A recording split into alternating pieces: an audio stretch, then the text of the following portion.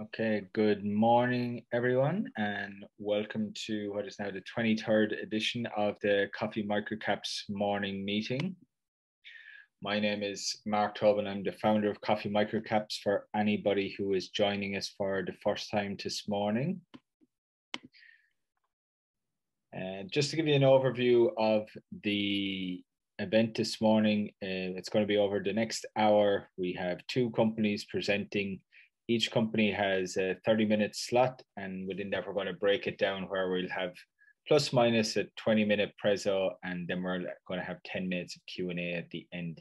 If you do have any questions for the presenters, please type it in the Q&A box rather than in the chat function. It just makes it easier for us to manage the Q&A at the end when we get it. Please note that the webinar is being recorded and it will be posted on the Coffee Microcaps YouTube channel. So if a presenter does flick over a slide or two too quickly, you can go and watch it back. It'll be up on the YouTube channel probably by this time tomorrow. Where you can follow Coffee Microcaps, you can follow us on Twitter at @CMicrocaps. As I said, YouTube for the recording of this webinar and all previous webinars that we've had in the series so far. LinkedIn, where I do some additional long form content. And I also write a weekly paid newsletter, which you can find on the Substack newsletter platform. So first up, we're going to have Dave Clark, the CEO of Cellnet Group. Straight after Dave, we've got Grant Hackett, who is the CEO of Generation Development Group. So without further ado, I know I have Dave Clark joining us all the way from Auckland this morning. So Dave, I'm going to stop sharing my screen, and if you want to start sharing yours.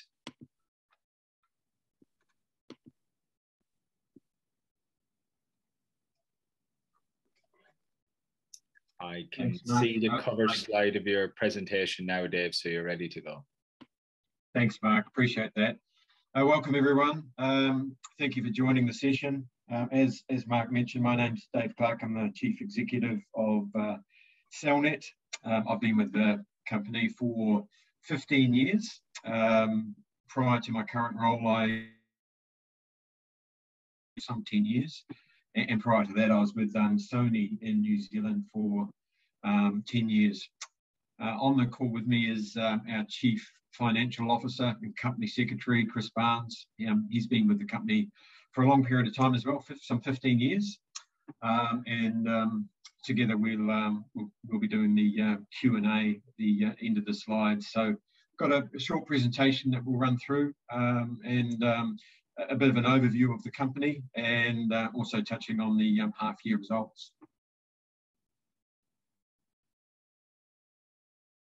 So Cellnet was established in 1992, so in operation for almost 30 years. We listed in 1999. We're traditionally a specialist in mobile accessories and have become a leader in that space in Australia and New Zealand.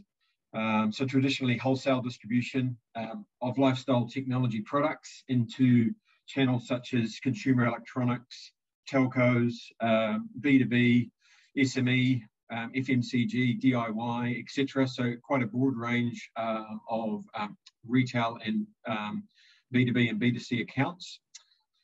We have diversified in recent years. We acquired Turn Left Distribution, which is a gaming distributor in 2018.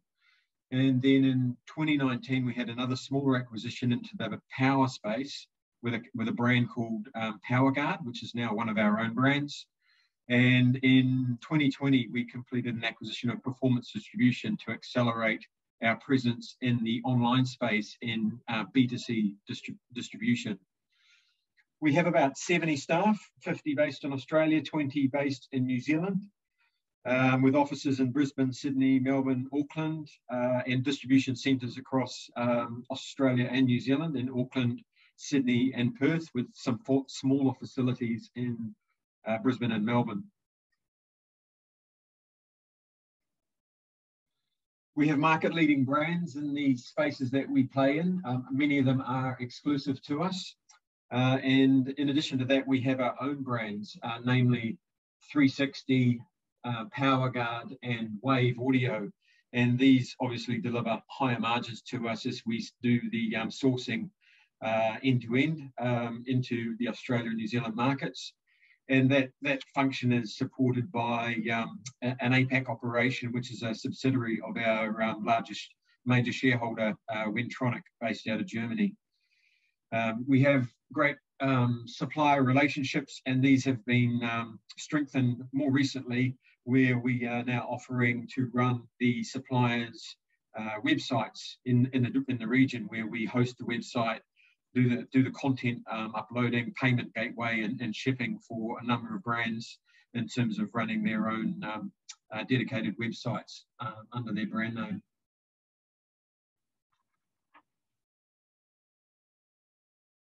So just recapping our first quarter, we implemented a strategy in July to turn the business around, and we've worked really hard to achieve that.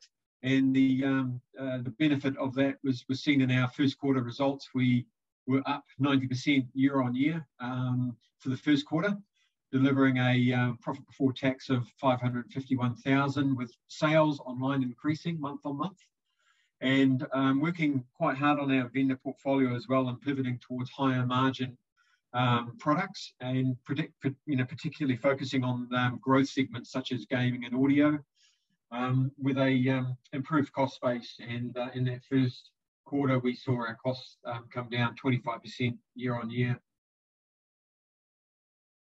One of the big events for Cellnet in October was the launch of the iPhone 12, and all three devices were 5G capable. In addition to the benefit that 5G provides in terms of unlocking things like mobile gaming with the speeds it provides, the iPhone 12s no longer came with a wall charger in box, and they continue not to be supplied with headphones in box either. So that provides a company like us with increased demand for aftermarket power and audio products. And in addition, the MagSafe charging system, which the iPhone 12 has, enables a new ecosystem of accessories which are compatible with that system. So that provided us obviously a great benefit in terms of our result for October, where we delivered a result of 12.6 million, which is up 18% year on year, and a profit of over $1 million PBT. That momentum continued into November for the iPhone, and then also in November we saw the next generation consoles released from both Sony and Microsoft in PS5 and in the Xbox Series X. And while they've been in short supply, it certainly carries the momentum for us in terms of that gaming space. And gaming has continued to be a real standout for us during the course of the pandemic, with people obviously being at home more and also working from home and requiring headsets where they could use gaming headsets for both gaming and for work.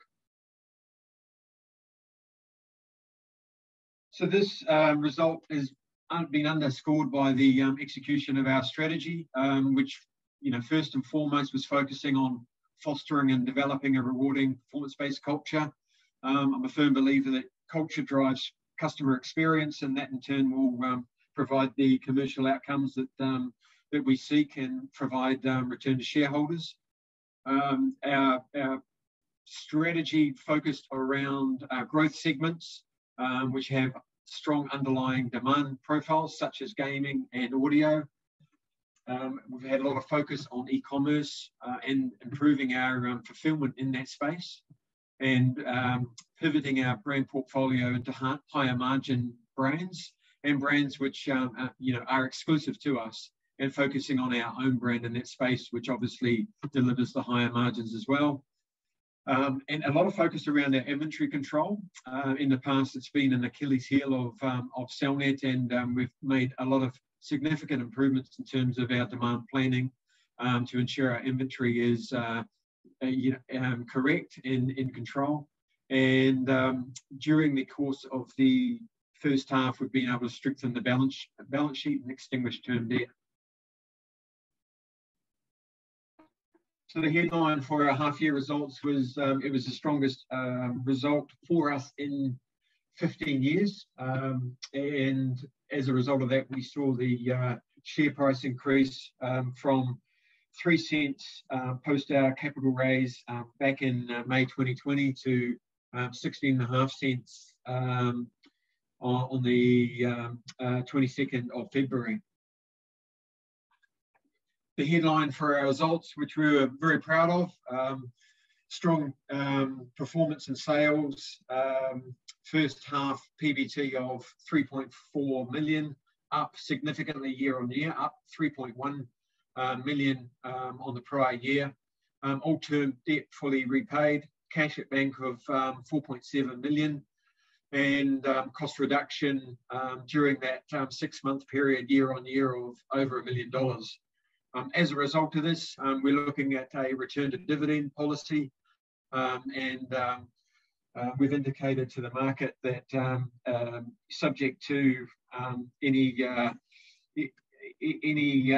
downturn in second half or other activity in M&A space, we'd be looking at returning a dividend of around 15% of NPAT or higher. Obviously, the market didn't react the way we had expected it to off the back of our announcement, but we strongly feel at the moment that the company remains a solid investment and significantly undervalued at this point in time. During the past 6 months, the press have obviously picked up on our results and the turnaround of the business. I've just highlighted on the slide some of the recent press that Cellnet has picked up off the back of the strong results. So what's next? Looking ahead to the second half and the next financial year, we're focusing on continued organic growth, namely in new brands and the online channel. We are active in the M&A space and remain acquisitive. Obviously, we ended the first half with 4.7 million cash at bank, and I've mentioned the capital management opportunities that the company is looking at. One of the exciting things for us in the B2C space is the launch of Tech Union, which is a dedicated website where all of our products across mobility, lifestyle technology, and gaming is now available. This has been launched, but it's been a soft launch, and the marketing for the site really is only just kicking off now. So feel free to have a look at techunion.com.au. And we have a New Zealand domain as well, techunion.co.nz. So it utilises warehouses across Australia and New Zealand, and the Tech Union shop front will be expanded across all the major marketplace channels. We've spent some investment and time in redoing our B2B e-commerce portal for our traditional wholesale distribution partners. And this launches later this month, and it's been a long time coming. It's been about 10 years since we did a major overhaul of our B2B e-commerce portal, and I'm sure this all would be of immense benefit to our existing and new customer base. We've also just upgraded our corporate website. That's had a refresh, so I encourage you to go on and have a look. For a period of sort of 5 years, our front door had been left neglected, and it hadn't had a serious update. So the new website's looking very fresh. It has an investor area, and will be updated with news content from time to time, etc. So feel free to have a look at our new corporate website. So in terms of our positioning, we're in a really great space. We're covering gaming, traditional console gaming, with the likes of PlayStation and Xbox. Microsoft is tipped to release its Game Pass this year, which essentially is like the Netflix of gaming for game streaming. And that will obviously help us in terms of the mobile gaming space, in addition to 5G coming out, which we call the mobile super cycle. About 40% of all phones sold in 2020 were 5G compatible. We're expecting this to rise to 60% this year. And obviously, there's been huge growth in the online space, which we're now looking to capitalize on even more so with the launch of Tech Union. And we've expanded our audio portfolio in the last 6 months. In audio, still the largest electronics category across Australia and New Zealand, with a compound annual growth rate of 13% for the next 5 years. So in terms of the spaces that we operate in across turn left distribution and gaming, and Cellnet in lifestyle technology and mobility accessories, we feel we're really well positioned to capitalize on growth over the next couple of years. One of the major releases for us in the gaming space is from Capcom. It's the new installment of the Resident Evil series, Resident Evil Village. This launches on the 7th of May and is a AAA title and has been highly anticipated. And Turn Left Distribution is the exclusive distributor across Australia and New Zealand for Capcom. One of the other new exclusive offerings we have is our long-term partner, Otterbox, which is the leading mobile phone case supplier and a leading market share in terms of the US market and globally, and also has the LifeProof brand under its umbrella. Is now entering the gaming space, and this is obviously ideal for us in terms of a new range of accessories targeted towards the mobile gaming space, which is forecasted to grow significantly over the coming years, outstripping PC and console gaming. And this type of new crossover accessory product is expected to do extremely well. Another new brand for us is Wave. It's our own brand, and we're targeting this into the entry to mid-level space. And obviously, being our own brand, we do the end-to-end sourcing and provides us with the ability to deliver higher margins and return points. So the roadmap for Wave Audio includes Bluetooth speakers, headphones, etc. Another new fashion brand which is available to us across Australia and New Zealand now is Coach Accessories. These are licensed accessories specific to the mobile phone space. Just another great high street fashion brand to add to our portfolio. Other new brand partners is Zenz, which is a leader in wireless charging. Wireless charging market is forecast to grow 25% over the coming years, and this brand offers consumer and business solutions. We have distribution of Instax from Fujifilm, which has great demand in the youth market, and that's for the distribution into the telco channel. And there's another great range of accessories coming from Nikon in mobile gaming, and that again capitalizes on the advent of 5G and mobile gaming and Microsoft xCloud gaming. One of the other things we're looking to implement in the coming months is investor perks. So outside of traditional value we can drive to shareholders. Obviously, we've got a very unique exclusive portfolio. And so for shareholders with a minimum shareholding of 200,000 shares, we're looking at providing access to our B2C commerce portal with a code, and that will allow for discounted pricing on all gaming, audio, and mobility products up to $1,000 per year for personal use.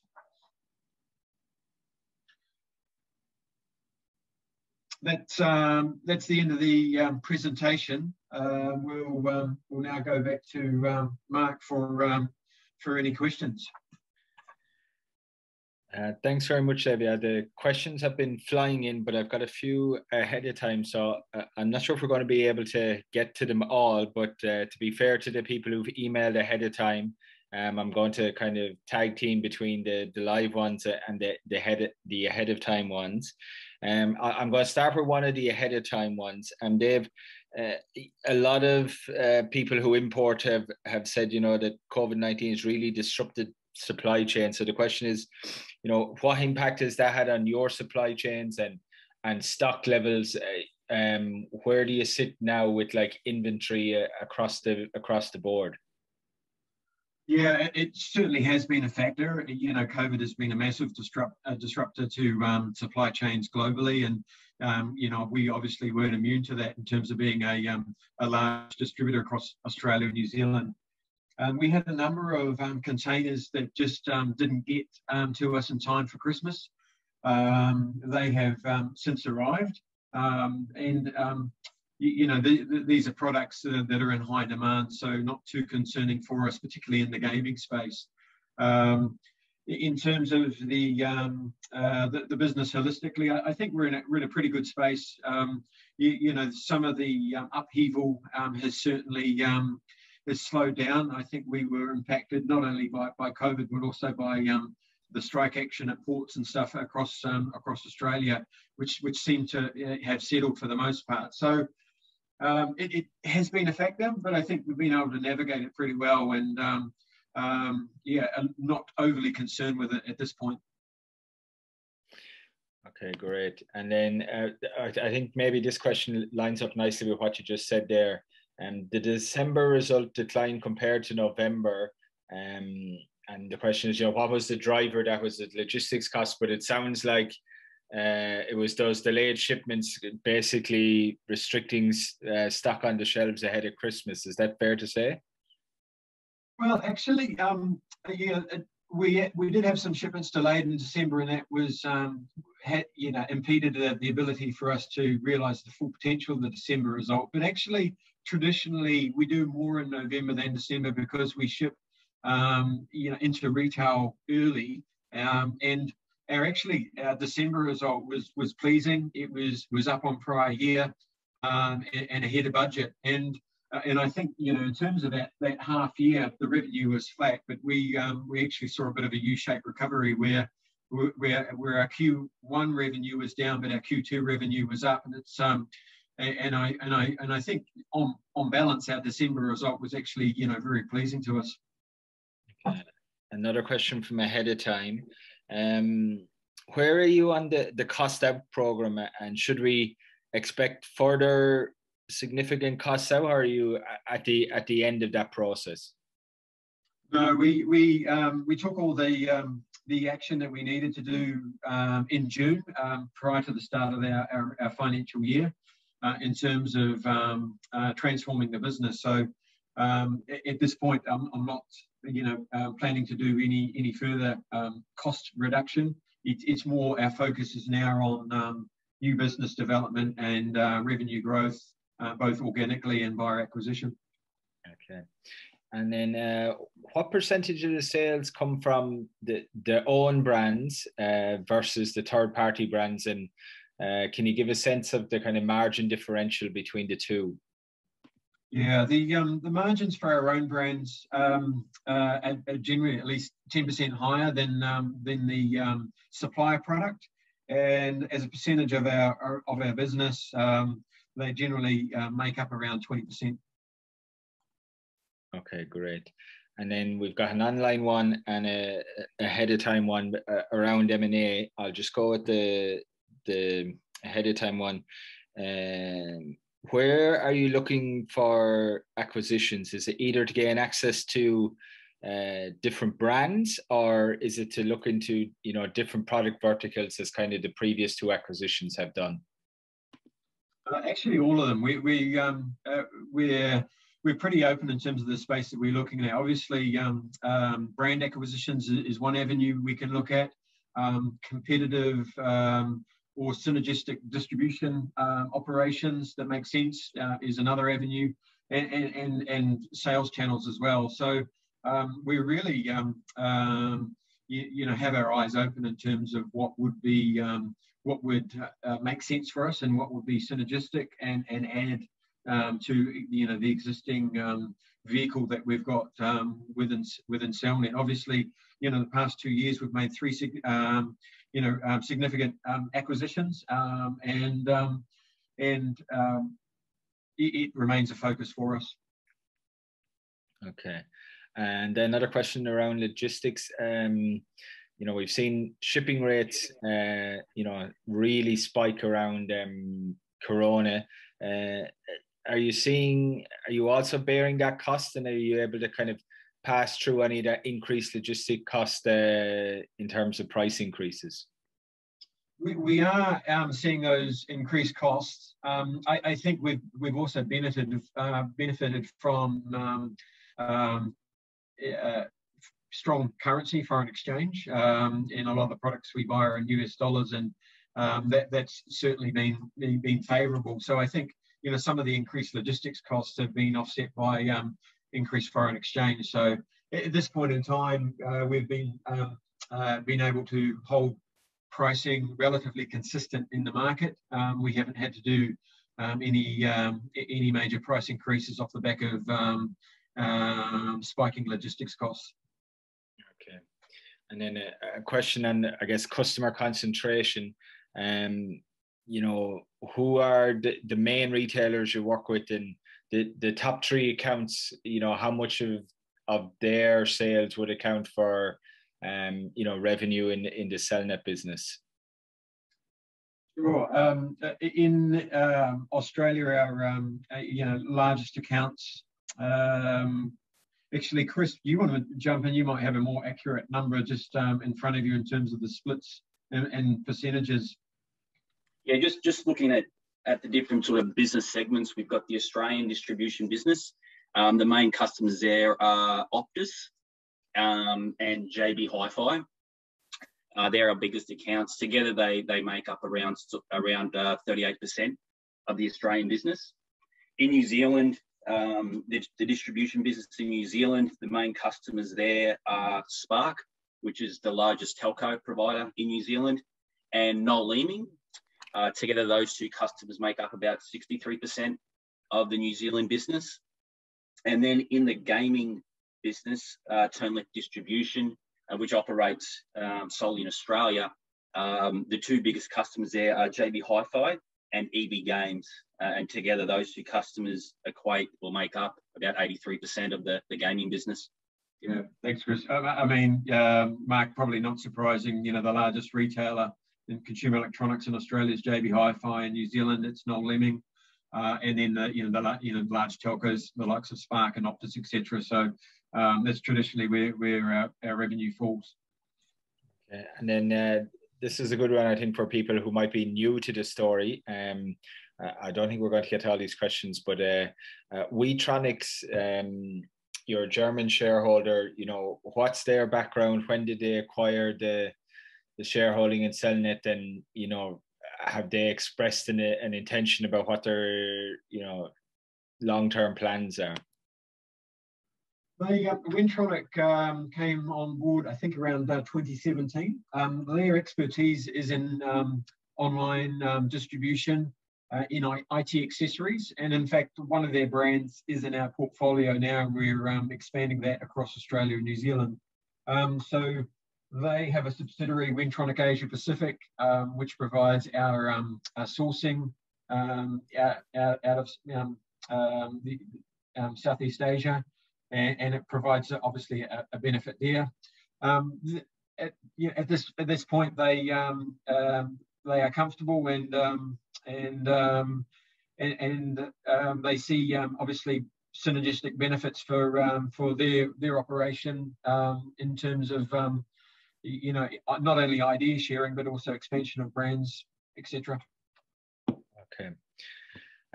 Chris, Dave, we're going to have to leave it there because I want to stay on time and get our next presenter up and running, because I can see they're waiting in the wings. Thank you very much for joining us this morning. And just quickly, if anybody wants to get in touch with yourself or Chris to find out more about the Cellnet story, what's the best way to get in touch?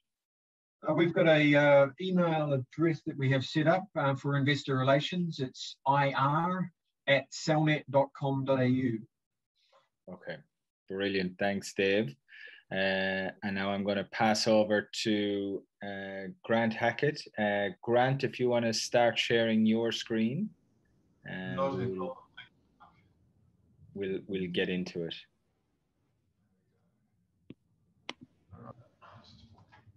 Sharing that now.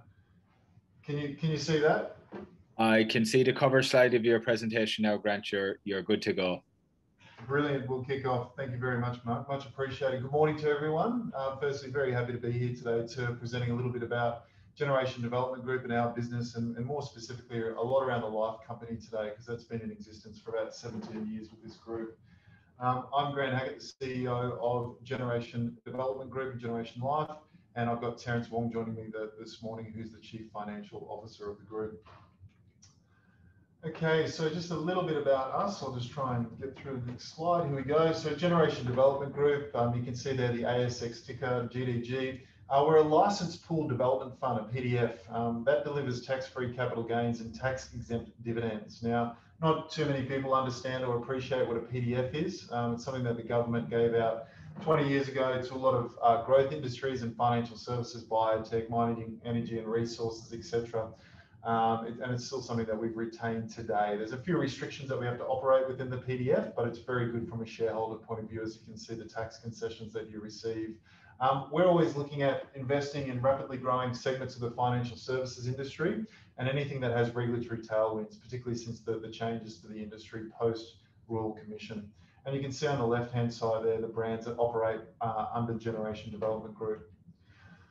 So why Generation Development Group? Over the past few years, you can see that we've been very consistent on our performance. You can see sales growth, CAGR of 20+% over the past 4 or 5 years, and 23% on FUM growth.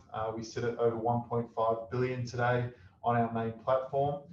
We've had consistent and very strong NPAT growth, and you can see there for the half we did 53% increase on underlying NPAT, which was well above expectations. One of the things we love about this business is how sticky the fund is on our platform. So for every dollar that comes onto the platform, it has an average maturity profile of 13.9 years. And of that $1.5 billion, just to give a broad view of the business over the past few years and some of the changes that have taken place. In the first 13 and a half years of the business, just over $1 billion worth of investment bonds were written. Now, over the last 3.5 years, since Rob Coombe, who's our non-executive chairman of the group, came in and really re-engineered this space, particularly when the changes around superannuation took place and made this structure very, very attractive again, we've written about $1.1 billion worth of business over that time frame. So you can see we've really accelerated, but that means that the maturity profile is right at the beginning of that curve in terms of that fund. So it's a real annuity style business. We've had a real track record over the past few years of product innovation. We're going to talk about those in a few slides, just around the tax aware series, the equity income fund, and also the annuity product that we see as a transformational opportunity for the group. I've already touched on the PDF there. We're a capital light business model. So obviously the Life company is regulated by APRA, and we only need a small amount of operational capital, which is 25 basis points of our overall FUM. And we also have an internal buffer for our risk management of 15 basis points. We have a very positive outlook on sales. We've had a very good start to this year. And if you look at FY20, we have 50% increase in sales with a record year that year. We're also very confident that we can produce another record year in FY21. And we feel like we're very, very well positioned for the future growth in the financial services sector. Okay, I've only got 20 minutes here today, plus 10 minutes worth of questions. So I won't go through line by line, just here on the headline financial summary. But you can see there, revenues up 26%, underlying NPAT of the life business up 45% on prior corresponding period. Income from associates, we did a capital raise where we bought 37% of Lonsec in September. So you can see there the prorated amount of revenue that was derived from that investment. And you can see there the underlying profit, which includes the income from associates, is up 53% year on year. You can see dividends per share and FUM there, and the growth of 21% across there, and just the cash balances within the business. A very clean business. We like to think it's very, very well run. No debt in there, plenty of cash on the balance sheet, and certainly meeting all the capital requirements from an APRA point of view. Some of the key performance measures. Again, I won't go through all of these line by line. I'll just pull out a couple that I think are quite significant, and as CEO that I really focus on to drive the business. The first one is obviously live product sales. It's pretty much flat year on year, 166 million of PCP there. The delta really in that is we received a $13.8 million deal for an estate planning requirement the previous year. So that's really the delta in that. And also, one of the things to recognise with our business is the fact that 75 or 80% of our staff reside within Melbourne. So our number one and number two BDMs reside within Melbourne as well. So being in lockdown for the first 4.5 months of this financial year was particularly challenging. We certainly found innovative ways to be able to deliver better results and continue to move forward and develop new products and drive the sales team, but it was challenging. We're starting to see a material difference now in terms of activity and results from a sales point of view now that we're opening back up and those restrictions have eased quite a bit. You can see there we're taking close to 40% market share. We're on a lot of approved product lists with the various dealer groups, which is obviously our main distribution channel. So about 90 to 92% of our inflows come through the intermediary channel or through financial advisors. So we very much focus on that space, not the direct space. We're the only investment bond provider that's highly recommended from both Zenith and Lonsec, and we've had that for 12 years now with Zenith. And this is a real key metric that I focus on is active financial advisors. So when we came into the business a few years ago, that number was 451. Now, just to provide you with a definition of what an active financial advisor is, that means they've written one or more bonds on a 12-month rolling average. So it is a real-time number. So at the end of FY20, that number finished at 1205.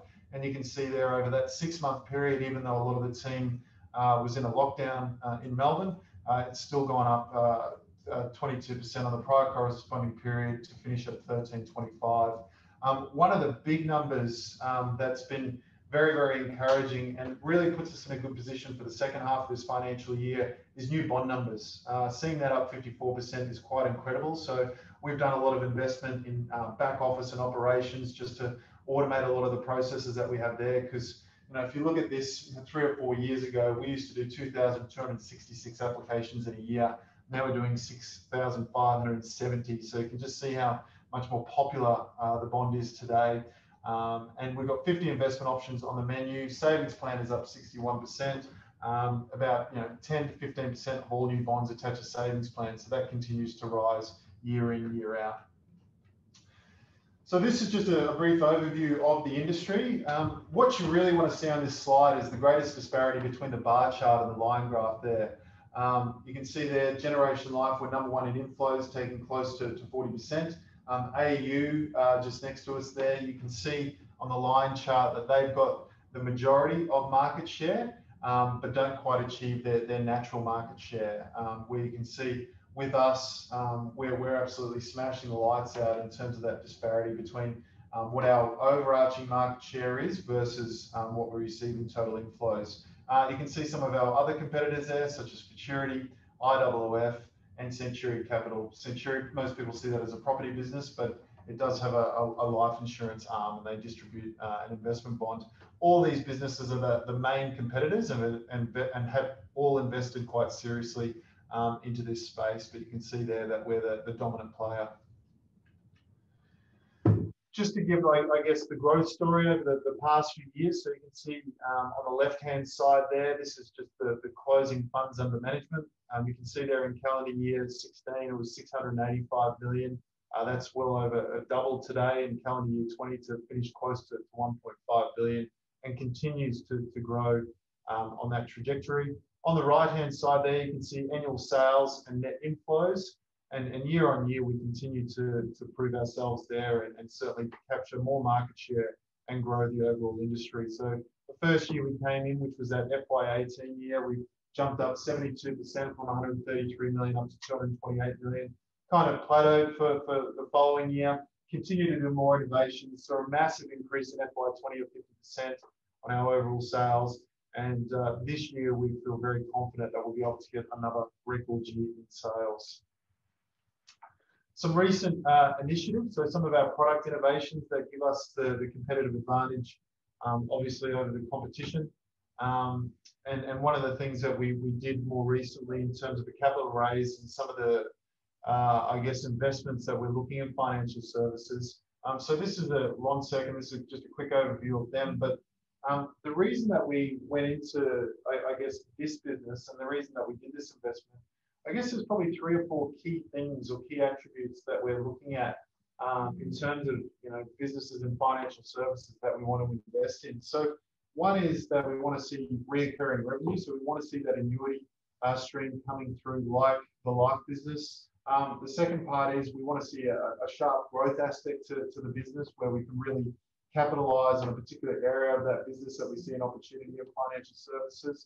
We like to see high barriers to entry as well. Which certainly with the life business, it's very difficult to get a life license. And in fact, APRA probably said about 6 months ago that they're not providing any more life licenses for the next 2 years. So certainly high barriers to entry on the life business. And being a research business, Lonsec, there's high barriers to this business as well.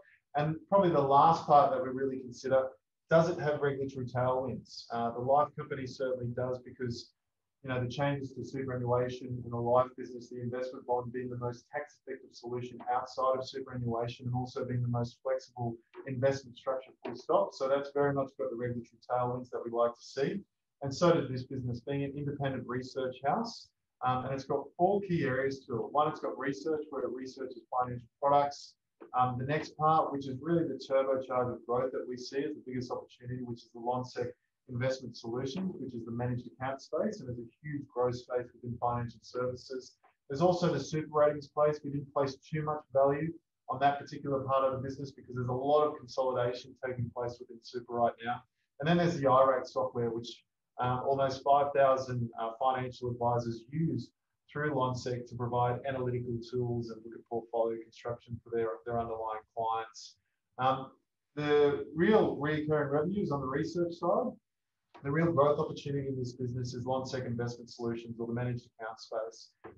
When we did the DD on this particular business, and when we went around doing the capital raise, there was 659 million sitting in the managed accounts FUM as of 30 June 2020. And we said, look, we predict this to grow at 5% per month, which would have been an outstanding result. It ended up finishing the calendar year at 1.27 billion. So it actually grew much faster than that. So in terms of, I guess, the expectation that we created with this investment, it's achieved well above that. And as we look more into the group, we're seeing even further opportunities to improve the business and see the business grow. It's a very, very clean business, much like the life company in GDG. It's got no debt. It's got about $10 million sitting there in cash. It's also got a $10 million debt facility you can draw on if we see any acquisition opportunities, specifically in the managed account spaces, where we'd be looking for something like that, just to, again, accelerate the growth within this particular asset.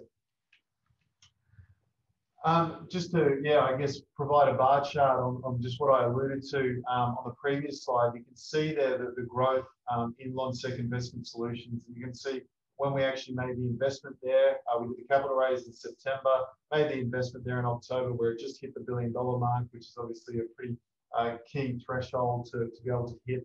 And it's really continued to accelerate. And it's also continued to accelerate coming into the calendar year as well. Okay, some of the product innovations that we're doing within the life company at the moment that are super exciting. And really provide a very strong value proposition to our financial advisors and their underlying investors and clients. First, on the left-hand side there, you can see we launched the Generation Life Tax Aware series, which we did in the first half of FY21. Very, very excited about this because the investment bond traditionally, just to give you the 30-second overview, is a max tax rate of 30%. So there's a tax arbitrage for anyone who's on over 30 cents on the dollar. So it's a great investment for people like that, particularly for people who are looking to have a tax-effective vehicle outside their super. And it's an after-tax paying product. What we've done with the tax enhanced and tax optimized areas is a lot of those 50 investment options that you see now, we've transitioned those over from a unitized structure over to a mandate structure. So of course, when you're starting at a headline tax rate of 30%, you know, you've got your franking that you can add back, which brings your effective tax rate down to that 23 or 24% range. But because we've transitioned over to mandates, so we're able to hold our assets outside of the unitized structure of, say, a Magellan or a Vanguard, some of the biggest fund managers in this country, we're able to do the capital management and maximize the existing tax rules within the investment bond structure. So a key attribute of that, which most people wouldn't appreciate, is we can do things like offset a capital loss against income. And obviously that creates a significant arbitrage. So that brings that effective tax rate down to, that I just articulated, of 23 or 24%, down to about 15 or 16%. So we're starting to really compete with the headline rate of superannuation there. So that's very, very exciting. You can see the increased return because of that tax alpha that we call is anywhere from 40 basis points to up to 290 basis points per annum. So and there's obviously a lot less risk compared to investment risk around that, because that's tax alpha that you can drive, you can deliver like you can around the franking credits. On the right-hand side there, also another product that we launched just before Christmas for the wholesale market is a Generation Life Equity Income Fund. Now, over the last couple of years, we've really looked at the tax rules, the tax structure, and we thought, how can we actually follow the thematic just in the market where people are continually chasing yield but willing to go up on the risk spectrum? Because the traditional products where they would get yield from, such as your fixed interest or your TDs, even when they were sitting at 4 or 5%, you just don't make the money that you used to on those particular products. So what we decided to do was utilize our tax structure to bring down the overall tax rate for an investor and obviously increase their after-tax returns quite materially. So effectively that tax alpha is able to increase their yield versus increasing their investment risk. So this is one of many we hope to launch in this particular space around the income series that we're talking about. And this pays an effective tax rate for someone who's on the highest marginal tax rate of 47% of around 8%. So if you're achieving, this fund has been around for 10 years. It's just the first time that we put this, the investment bond tax effective wrapper around it, you could say. So we've done all the back testing with the actuarial team at Deloitte to independently verify all the figures. But if you were to get the average of around the 6% return that this fund provides in terms of the yield, your after-tax return through our structure would sit at around 5.7 or 5.8%. So that's what you get to put in your pocket. If you were to do it directly, your after-tax return would be around 4.3 or 4.2% as a high-paying tax individual. So you can see the tax arbitrage that is created there through this particular structure is quite significant. Now, moving on to the next product innovation that we've got coming out towards the end of this calendar year, which we're super excited about. We see this as very transformational in the businesses. One of the key challenges really for Australians and obviously the baby boomer population all going into retirement now is longevity risk and outliving their savings, and how worried people are and how concerned they are about spending their account-based pension up front when they're in their kind of best years of retirement, you could say, where they can travel, where they can, they're still young enough to be able to go out there and spend money and do things, but they're very, very conservative because they're worried that they might outlive their savings. So we've created the first investment-linked lifetime annuity that will have multiple investment options for a financial advisor or for an investor to be able to choose from. So there's kind of 3 key attributes around this. One, it allows you through the means testing to be able to access more age pension and all the additional benefits such as your Commonwealth Seniors Healthcare Card, etc., and all the concessions that come around that. It guarantees income for life, so you're going to receive this income along with your age pension and your allocated pension if that's still around and you haven't spent it all for life. It's going to be able to generate an additional 20 to 30% return in comparison to traditional lifetime annuities that you see at the marketplace right now. So it's a very, very compelling product proposition. And the interesting thing about this is that it's such a significant growth space. So, you know, if you look at the amount of assets that sit in the post-retirement assets pool right now, it's about 566 billion, but that's going to grow to about 1.2 trillion in 10 years' time. So it's certainly a space as a business, as a life company, we want to be playing within. So you can see here, just on the right-hand side, I'm not going to cover the left-hand side because I'm pretty much running out of time, but you've got your account-based pension, you've got your age pension, then you've got your lifetime annuity to give you that guarantee, to give you that reassurance in retirement that you're going to receive income for life. And also it's going to help you access the age pension, which means you're probably going to slow down spending the income generated or some of the capital out of your account-based pension also. What this slide represents is just how much in terms of assets year on year is moving into the post-retirement space. So you can see there, 2020, it's at around 25 billion. You can see that's quadrupling in 2028 to 100 billion and doubling again by 2035. So we really want to play in this growth area and this market where you would have seen in the retirement income review that the government released that people, you know, need more options in retirement to be able to produce income and to make sure that they can mitigate longevity risks. These are some of the assumptions that we've made in terms of what we see around the opportunity for our particular products. If we were just to take 2% of market share in 2024, you can see there that would equate to $1 billion worth of additional inflows. You can see that because of the massive growth rate in this space, if we were to increase that in 2029 to 4.5%, which is a very, very realistic number, it'll be as much as 5 billion. So this is the new opportunity. So this is not the existing market. This is the new opportunity that has been created every single year in the post-retirement pool. Just a quick outlook, and this is the last slide, and then I'll hand it back to Mark just to facilitate some questions. So we expect to exceed the FY20 number where we were 50% increase in our inflows. We've been able to successfully do all the product launches that we promised to the market when we did our full year results, specifically the Equity Income Fund and the Tax Aware series, which has been able to decrease the effective tax rate for our investors. We've got the product development on the lifetime annuity, achieving all the key milestones. So we intend on launching that to the market in October, subject to APRA approval, but so far we've had very good engagement with them. And we're always open to new investment opportunities that are complementary to our existing businesses, or like I said very early on, fit that criteria around those 3 or 4 key things that we're looking at and are well positioned for future growth in the financial services sector. Thanks very much for everybody's time this morning, much appreciated. I hope you've learned a little bit about our group. If you want to know more specifics, please contact our CFO, Terence Wong. You can see his information on the screen there. And yeah, look forward to presenting at a few more forums like this. And thanks again for your time. Mark, back to you.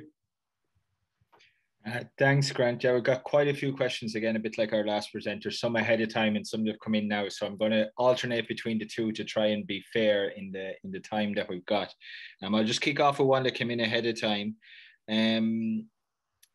Capital management policy, Grant, what is it given, you know, you've got, you know, a strong desire to grow, but at the same time, I guess you want to reward shareholders as you kind of move along in this journey?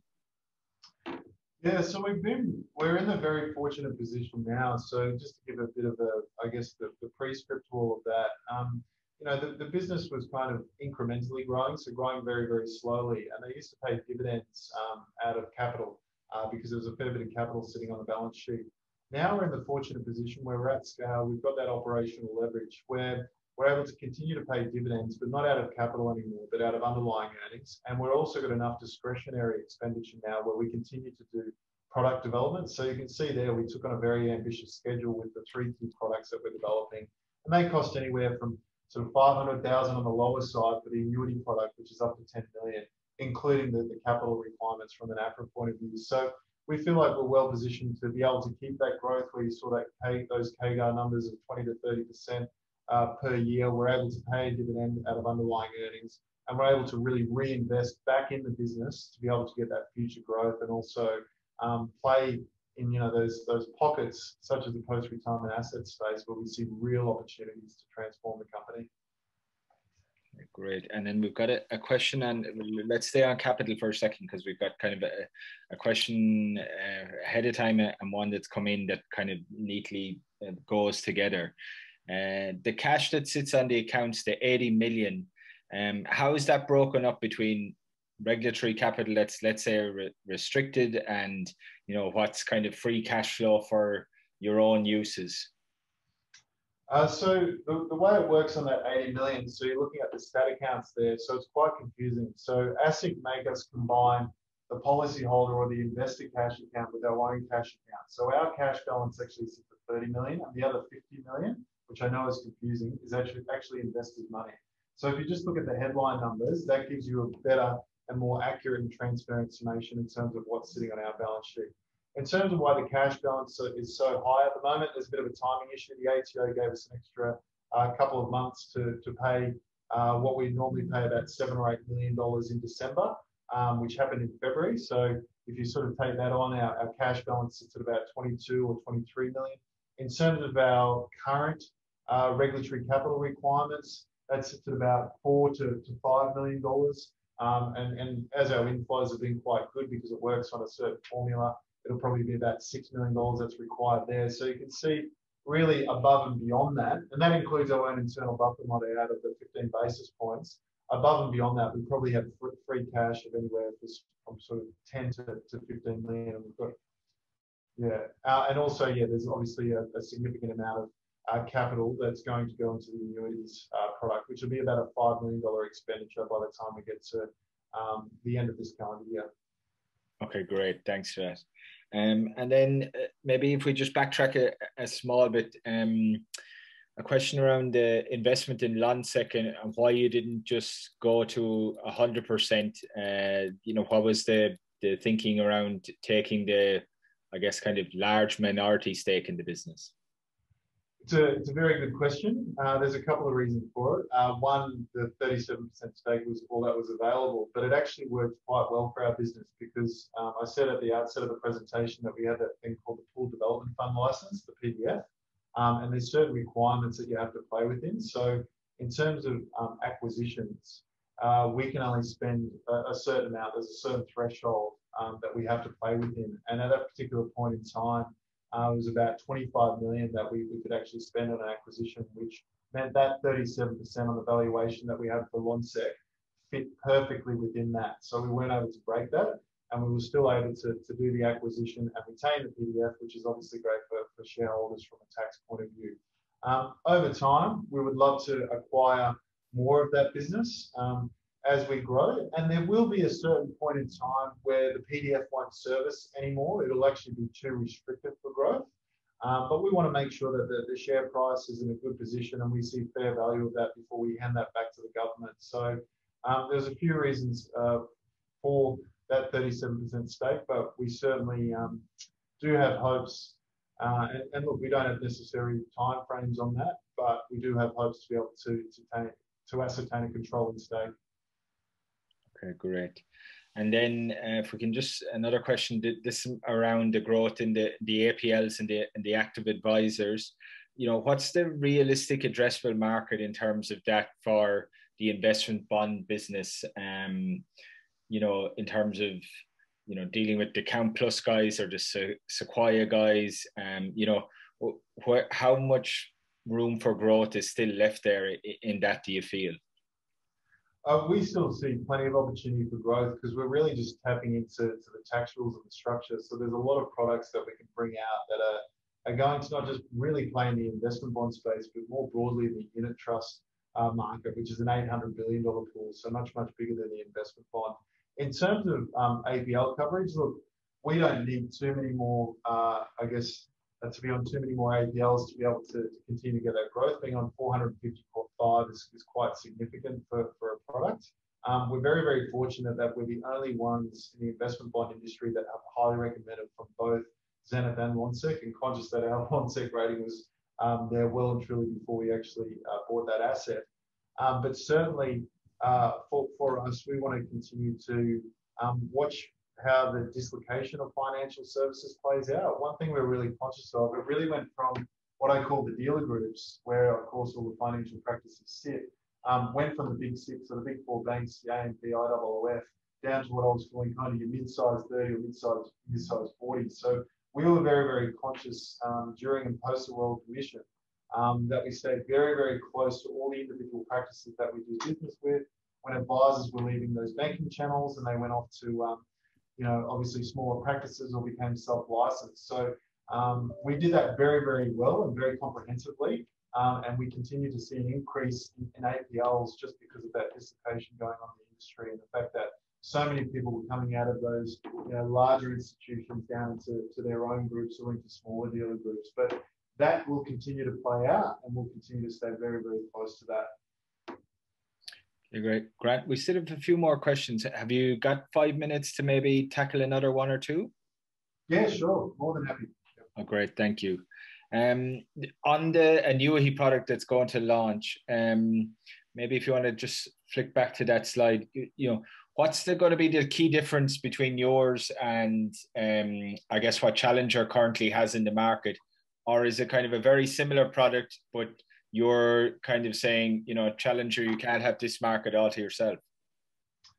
Yeah, so Challenger, you know, they kind of own 90% of the traditional lifetime annuity products. So firstly, I guess I'll just touch on what are the things that are the same. Firstly, the one thing that's the same is that it guarantees income for life. So that's absolutely key. And the other aspect that is the same is that it allows you to access more of your age pension benefits. So they're the two things that are the same. What is different about this product in comparison to a Challenger lifetime annuity is the fact that this is investment linked. So a lot of their products are either CPI linked or interest rate linked, where this is investment linked. And we all know with investment markets compared to those types of products, the returns are significantly better. Also, the other key point of difference for this particular product is the fact that you'll be able to change around your investment strategy. So if you no longer want to sit in a diversified strategy, you want to go more to a balanced strategy, you can do that, or you can split the strategy. So one of the key attributes of this is the fact that the financial advisors will very much stay involved with their client for the life of this product versus doing just a one-off or a set and forget. So the value of this that it will provide in terms of the additional income, because it's investment linked, is quite a material difference. And the other aspect is if they think that the macro environment is changing and they want to change their investment strategy, they have the option to be able to do that as well. Okay, great. And then another question ahead of time. You slightly referenced it in the presentation. Centuria's life business, I mean, it would seem pretty non-core to their overall business. And question is would that be a better fit within GDG? It's a good question. We'd love to be able to buy additional bond books. I think the biggest problem when you talk about the Centuria one, which we've got up on the slide here now, is I think that's a bit of a poison pill. If someone was to try and do an acquisition of that group because of the property business, that the life license would be an inhibitor to some of that. So I don't know all the particulars of that, but I know that would certainly come into play and would probably be an unattractive proposition for them if we were to purchase that and take away that license from that particular group. Look, the logical one that kind of sits there that I see amongst all of the key competitors here is the IOOF one. I think that's got a similar maturity profile. I think it's got a similar client base. Obviously, we'd have to do DD on all of that to make sure it's a fit. And because we're doing well over 300 million worth of inflows now, where go back 3 or 4 years, we were doing just over 100 million. We've actually got to look for a book that's got plenty of synergies within it, but is at scale as well. So, when we were kind of sitting at 700 mil just a few years ago, a book of 100 or 200 mil would have been quite material, where now we can just do that within a few months of our own inflows. So it would really have to be a book that's probably 500 million plus for us to even consider an acquisition, given the organic growth that we're able to generate just from ourselves. Okay, great. Grant, I'm not going to take up any more of your time. We've already stolen an extra 5 minutes. Thank you so much for the presentation and for answering all the questions. And yeah, Terence's details are up there if anybody wants to get in touch after the fact. No worries. Thanks very much, Mark. And thanks to all the investors for listening. Cheers. Thanks, Grant. Thanks, Terence. Okay, thanks, everyone. I'll be in touch on social media through the emails about our next event, which will hopefully be next week.